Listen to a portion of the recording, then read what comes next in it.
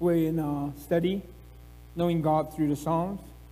Psalms are so rich, so diverse, covers so many different topics about life, about God, about living, about purpose.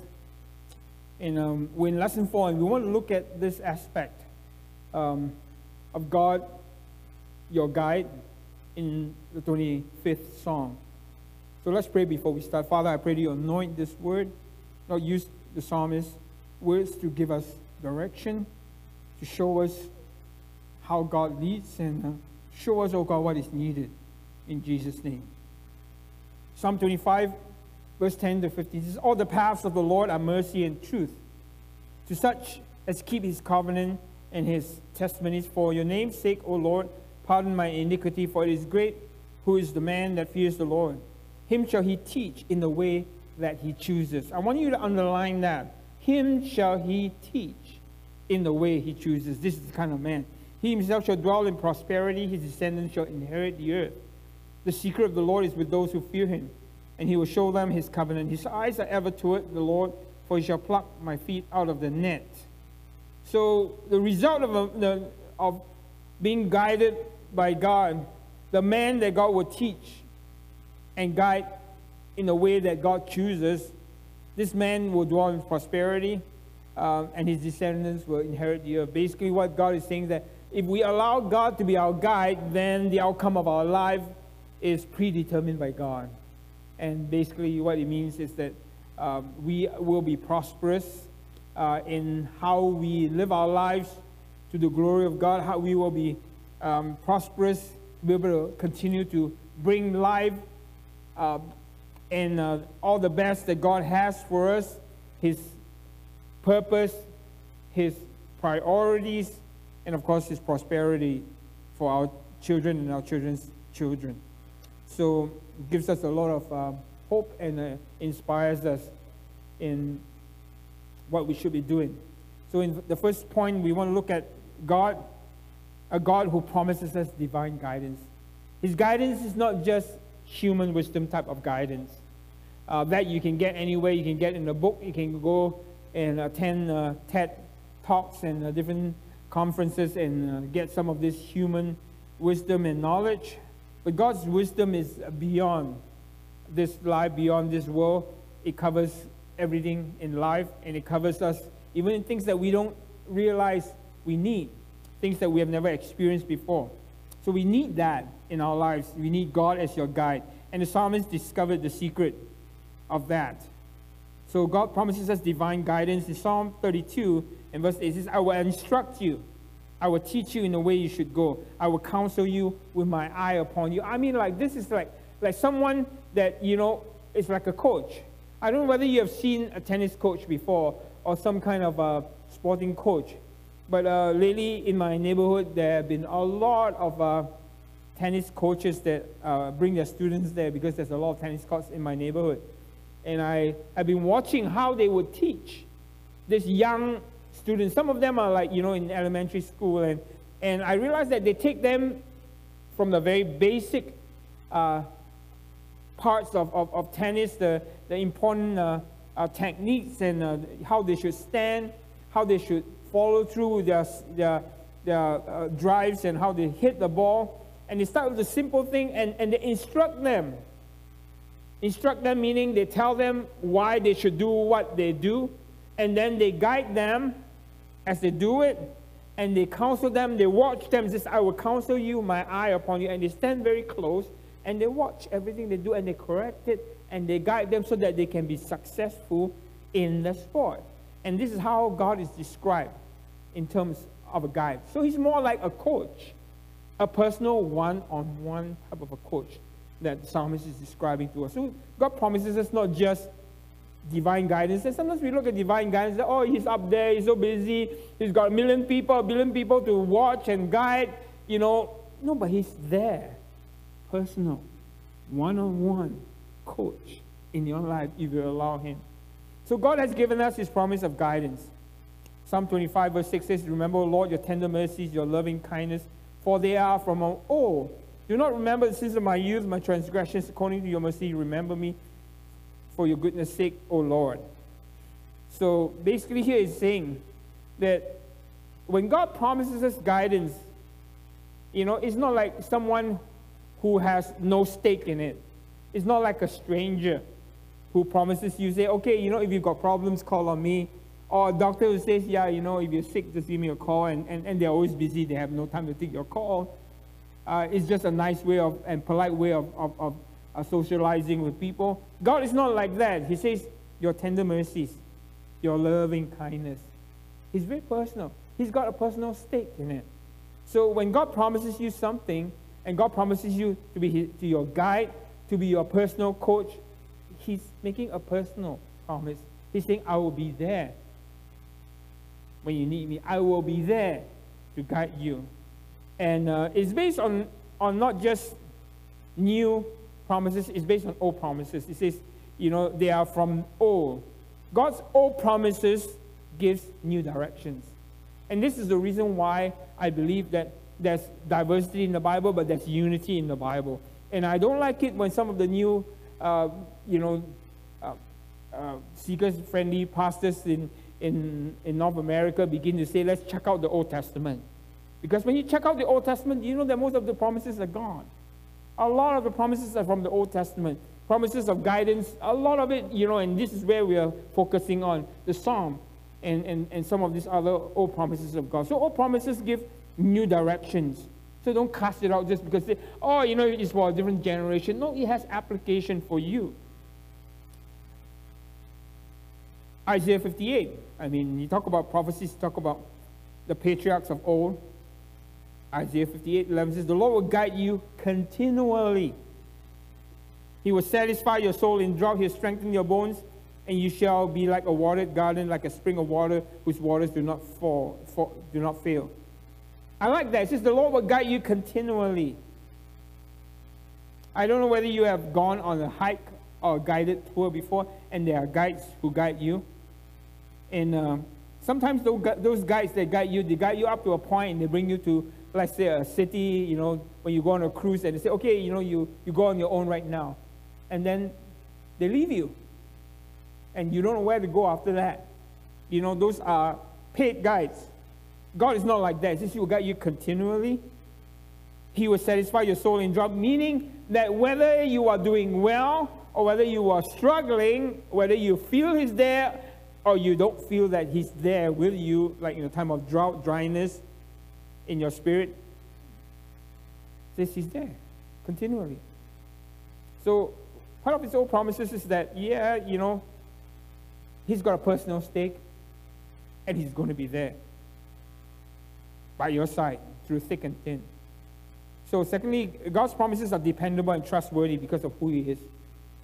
What He says goes. He's not a man that He should lie, the Bible says. Psalm 31:3 says, you are my rock. You are my fortress. You see, a rock and a fortress never goes away. If you've gone on some of these tours in some of the countries around the world, some of those fortresses that you walk in, they're like 11th century, 13th, 15th century, and they're still as strong. They're dependable. They're built on a bedrock, and God's promises are even better than that. He says, therefore, for your name's sake, lead me and guide me. You see, if God doesn't lead you, if God doesn't guide you, if He doesn't fulfill His promise, then you know what will happen? His name will be defamed, right? And this is the important thing, is that if you walk with God, you follow His principles, His name will be glorified for His own name's sake. Basically, God is saying, I'm promising you, and I'm swearing by my own name. That's His seal. God's promises are for the corporate good. Yes, it is personal, but it has corporate implications. It has body implications. Psalm 25 says, turn yourself to me and have mercy, for I'm desolate and afflicted. And of course, toward the end, He says, keep my soul, deliver me, let me not be ashamed, for I put my trust in you. It's about God. It's about the psalmist. But at the end, He says, redeem Israel, O God, out of their troubles. You see, often we look at guidance as just affecting me. But the psalmist is suggesting to us that if God guides me, the implications of that guidance and the outcome of that guidance of God in my life will affect others around me. So God's promises may be for you that if you allow God to guide you, lead you, that your life will be blessed and your way will be smooth because God will clear the path. In other words, it's not just for you. It's for your family. It's for your community. Because if you follow God, if you are blessed, your family will be blessed, your community will be blessed. God's guidance may be for an individual, but it always benefits the entire body. That's the truth. Old Testament is the same. The New is the same. The church in the wilderness under Moses is a fine example of this, because Moses got detailed instructions from God even before he led Israel. And then, of course, it carried over to when he was a leader. It benefited the entire nation of Israel. Let me say this. When you get instructions, when you walk with God and are led and guided by God, your family will be blessed, your children will be blessed. Because that influence of God, the blessings of God doesn't just fall on you, and it falls on the church. Imagine, every individual who walks in God's path and plan adds to and completes the overall plan of salvation. If one man walking with God can affect an entire nation, how about an entire church?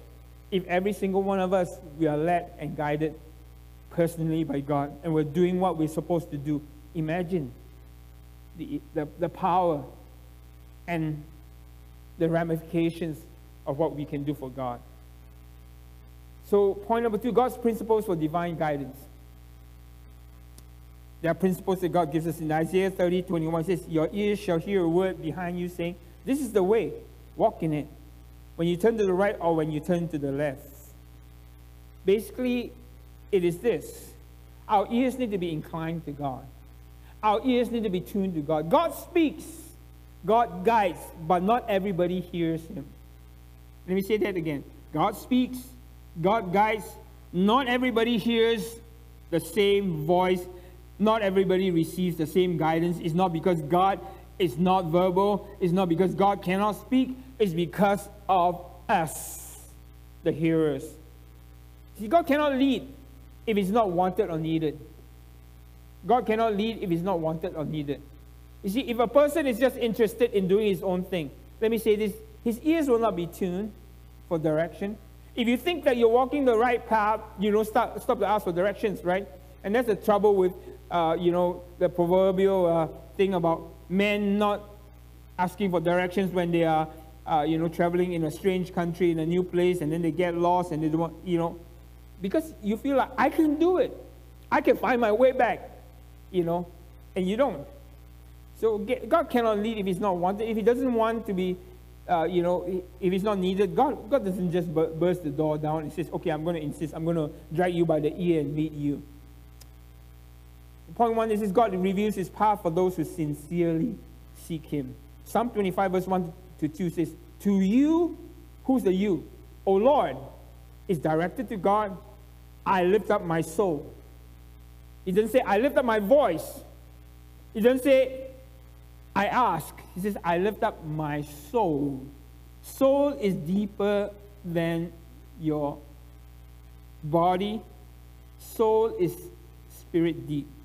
He says, oh God, I trust in you. He's confessing that God is the only one.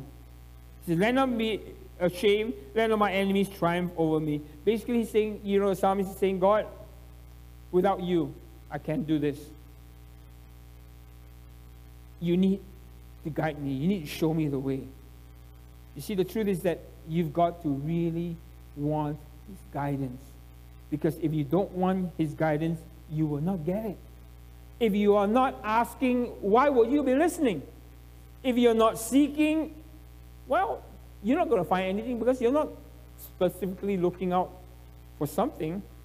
And desperation for God's direction determines your final destination, really. If you're not desperate enough, you're not going to seek hard enough. So God cannot lead if he's not wanted, and he doesn't want to bust in and over, lord it over you. 2, you've got to be patient and not rush ahead. And that's the other thing. People who say, God, I want your direction. God, I seek your will for my life.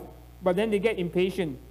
So you got to be patient with God, not rush. Psalms 25 says, let no one who waits on you be ashamed. The suggestion there of waiting is that you need to be patient. You want direction? Hey, are you willing to wait for God to show you? Because sometimes we don't have the time for God. Sometimes we just want the shortest way. We want the fastest way.